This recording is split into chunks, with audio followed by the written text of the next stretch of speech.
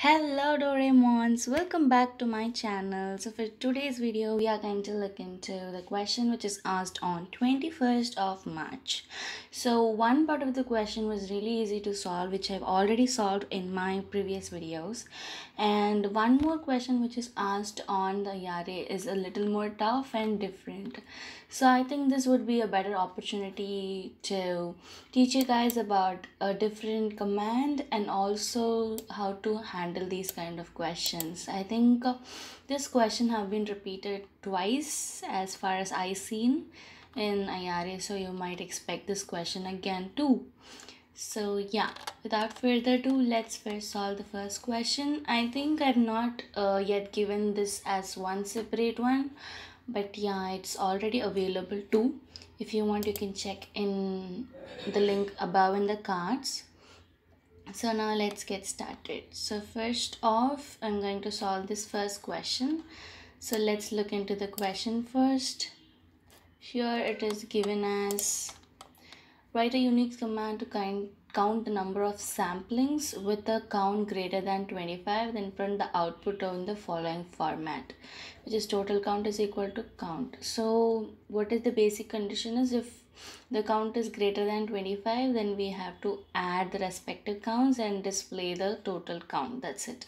So it's really simple and you guys know how to do it. So let's get started with the awk command, and then I'll put begin, and here I'm going to give fs, and here the field separator is ash.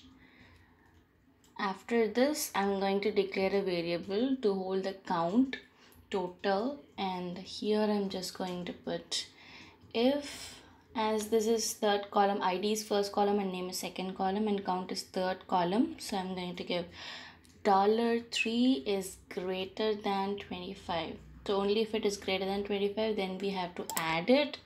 So if it is greater than 25, then I'm adding it to the total. So total plus equal to $3, and in the end I have to print it.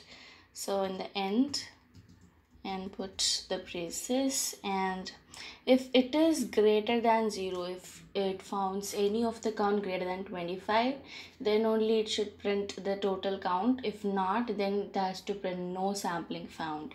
So here I'm just going to put if t is greater than 0, then we have to print total count is t, and if else, if it is 0 or any negative value, then we have to print like no sampling found.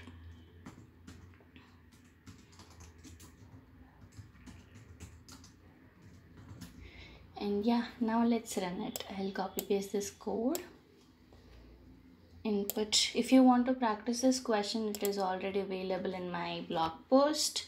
You can get the link down in the description, you can check it. Oops, I made some mistake.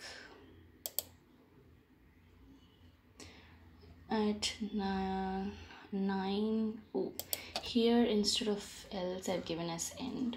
Okay,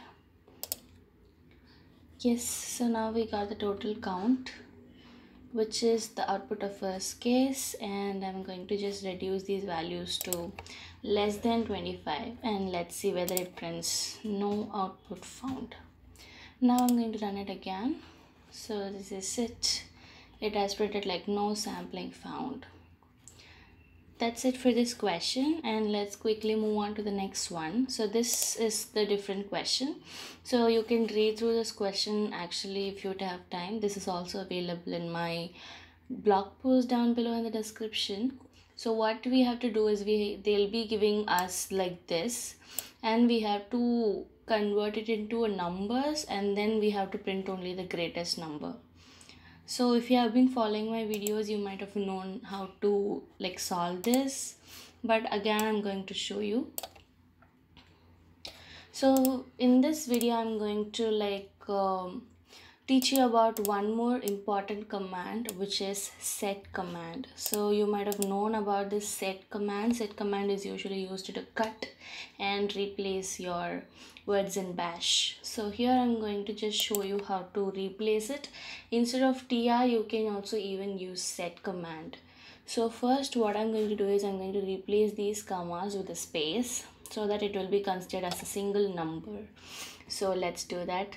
This is the syntax for set. What you should do is you have to put set and you have to put the single quotes, and then you have to give yes in the sense for that particular row, and then you have to give like the symbol which you need to change. So here I need to change the comma to space, so I'm not giving anything in that place, so it should not be replaced by anything. That only the comma should be removed, and you should put this g in the sense globally. Now I'm just running it. You can see all the commas were removed and now it is considered as a number. So now we are going to just sort it. Now sort. So now we almost got the things. So now I'm going to just pass this sample output which is given here, sample input and output, and let's see what we get. So now I'm just replacing it with these numbers and run. So now you can see like it got arranged, and now we want only the greater number. So if you want like the smallest number, it would not arrange it correctly because it is done using these first numbers, and as of now they only asked for the greater number. So let's go for that one. So I'm going to sort it in reverse order, and then you will get the greatest number, and over here I'm just going to put head of -1.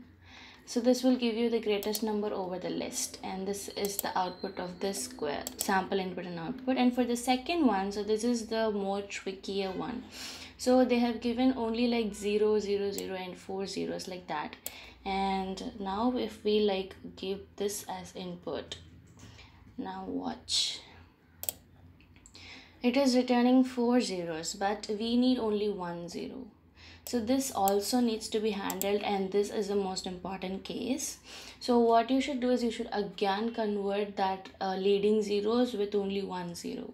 So what I'm going to do is I'm going to use the set command and use the same s, and here what we should do is if it starts with 0, then and also it continues with 0, then we should replace it with only 1 0.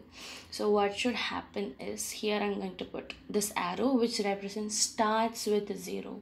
So if it starts with 0 and then it goes on like multiples of 0 which represents the star, then it should be replaced with this one single 0 and g.